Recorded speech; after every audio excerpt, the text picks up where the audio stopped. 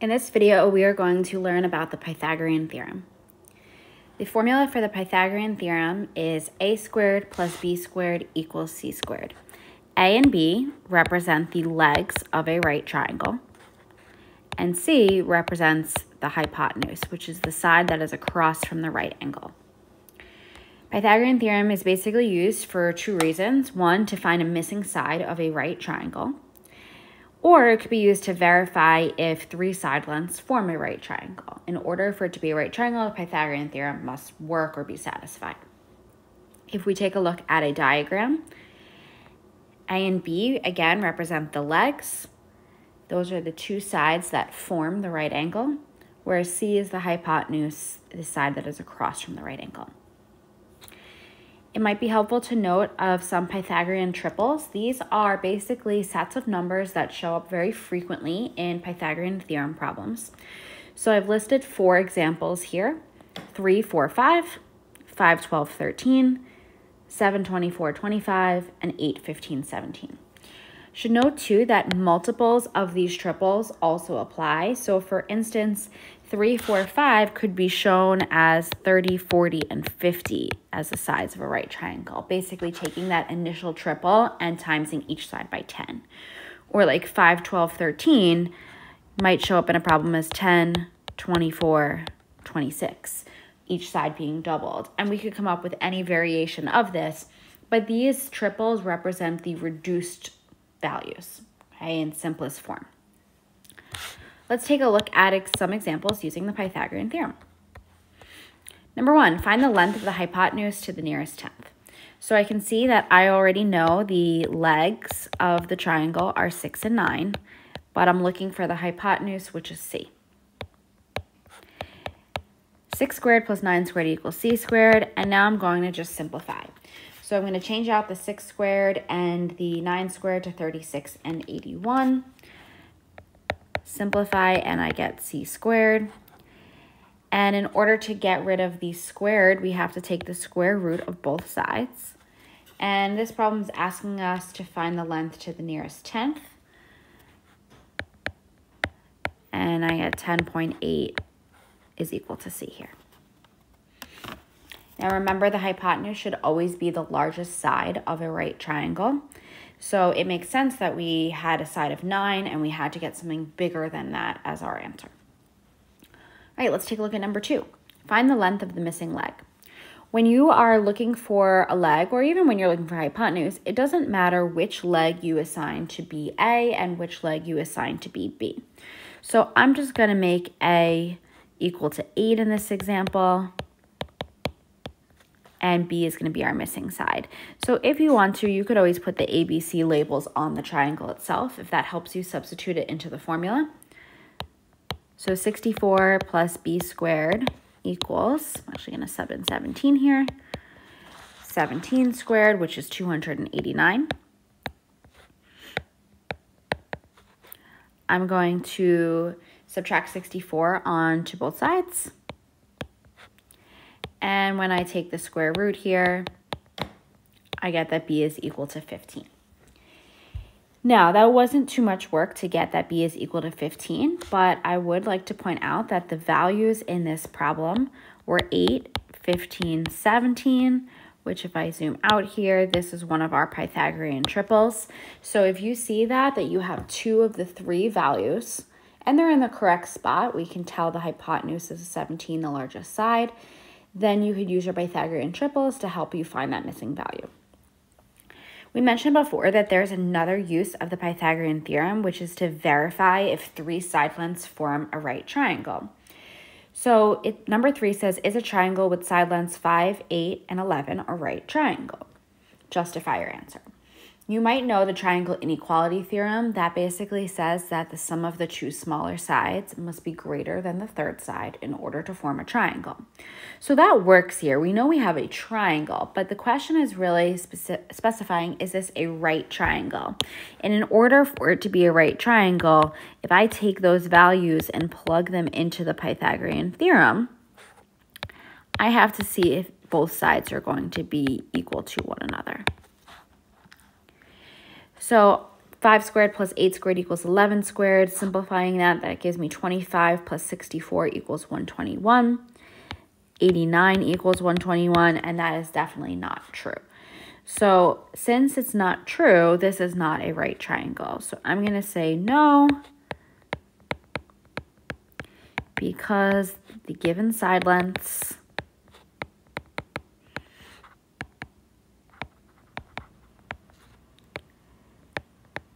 do not satisfy the Pythagorean theorem.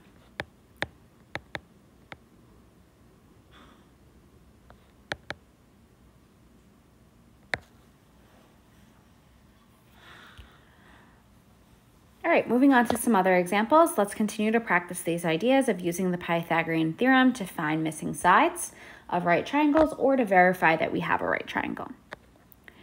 All right, number 4, we're looking for the length of the hypotenuse here.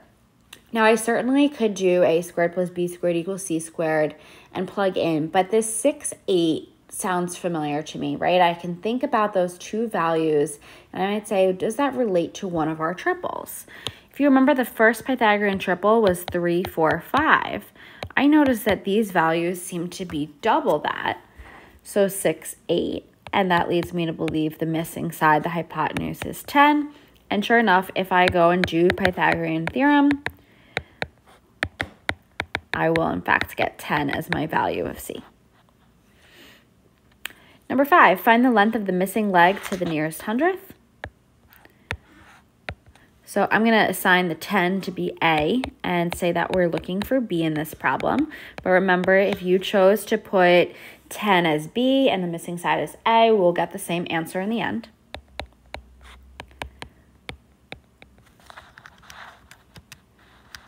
So I have 100 plus B squared equals 441. Subtract 100 onto the other side. And we're going to take the square root of 341. This problem is looking to the nearest hundredth, which is 2 decimal places, or 2 places past the decimal. So 18.47 once I put that into my calculator. Again, put that in my calculator. I'm just taking the square root of 341 and rounding to 2 places past the decimal point. Number 6, find the length of the diagonal in the rectangle in simplest radical form. So if I take a look at this here, it might look confusing that we have a rectangle, but a rectangle is really composed of 2 right triangles, and the diagonal of it is really just our hypotenuse. So I'm going to plug in 7 and 4 for B, and we're going to look for the hypotenuse length. 49 plus 16 is equal to C squared. I get 65 equals C squared, and we want to take the square root of that. So when it's in simplest radical form, we are going to leave our answer with a radical, but we just want to check if that radical can be simplified. Sometimes it can, sometimes it can't. The way we know it can is you think about the factors of 65 in this case, basically the numbers that go into it evenly, and you try and see if you could think of any that are perfect squares. If I think about numbers that go into 65, so for instance, 5 goes into 65 and 13, neither of those are perfect squares. And if I continue to think about factors of 65, which there's not many, I do not get any that are perfect squares. So radical 65 is actually just our simplest radical form in this case. All right, number 7, find the altitude of the isosceles triangle below. We should remember that altitude means height, right? Think about it how you've heard a plane is flying at an altitude of fill in the blank, right? That's representing the height the plane is flying at. So I'm going to draw the height in, and altitude always forms 90-degree angles with the base. Since this is isosceles, I also know that the base is going to be split in half by the altitude 5 and 5. So if I look at this example, really what I have is 2 separate right triangles. Let's just look at one of them. Okay. You can highlight it like I have here, or if it helps you, you could just draw it separately off to the side. And you realize we're looking really for one of the legs of the triangle. I notice that these values seem familiar. I recognize that this is part of the 5, 12, 13 Pythagorean triple. So I know that, okay, my missing side, the altitude of the isosceles triangle, is in fact 12. All right, let's take a look at a word problem in number 8. A 12-foot ladder leans against the wall of a building. The base of the ladder is 6 feet from the building on level ground. How many feet up the wall to the nearest tenth of a foot is the top of the ladder? Well, we know we're learning about Pythagorean theorem, so that should give us a hint that we're forming a right triangle. The ladder is 12 feet, and the ladder is leaning. Think about if you were climbing a ladder, you wouldn't climb it when the ladder is completely vertical. It has to be slanted somehow. So I know that basically the hypotenuse is 12 feet in this case. The base of the ladder, that means the bottom of the ladder, is 6 feet from the building on level ground. So I know this is 6 feet, because remember, here's the base of my ladder. How many feet up the wall to the nearest tenth of a foot is the top of the ladder? So we're looking for the height in this case. So let's plug this into Pythagorean theorem. I'm going to set the 6 as A.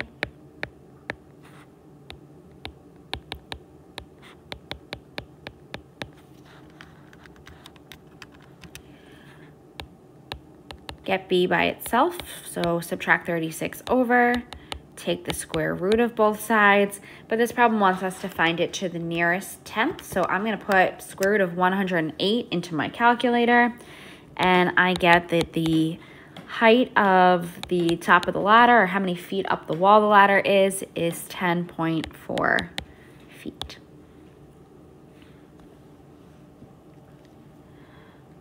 All right, for our last problem, we're just going to practice the Pythagorean triples. These can be very helpful to solve any problem that has to do with a right triangle, and there are many of them in geometry. There are also problems on the SAT and ACT that could show up that use Pythagorean triples. So it is helpful to use as like a time-saving tool. So 9 says, given two sides of a right triangle, A and B are legs, C is the hypotenuse. Find the third side using Pythagorean triples. If I look at A, if the legs are 3 and 4, the hypotenuse is 5. If I look at B, I notice this kind of looks like the 6 and 10. I saw these numbers before today. If I look at number 4, I realize that this is 8. So notice here that all of these numbers have been doubled. If I look at C, 5 and 13, the missing leg is 12. Kind of just referencing my list of Pythagorean triples from earlier. D, the missing leg is 24. In E, I see 30 and 50. And if you remember the example earlier in the video, we talked about the 3, 4, 5 triple, how it could be multiplied by 10 and be 30, 40, and 50. So I know here that A would be 40. Okay. It does not matter if they are listed in order from least to greatest or if they're in some random order. We just want to make sure A and B are the legs. And finally, for F, 15 and 17, the missing leg would be 8. Okay. Hopefully this video helped you understand Pythagorean theorem, how it's used, and also Pythagorean triples.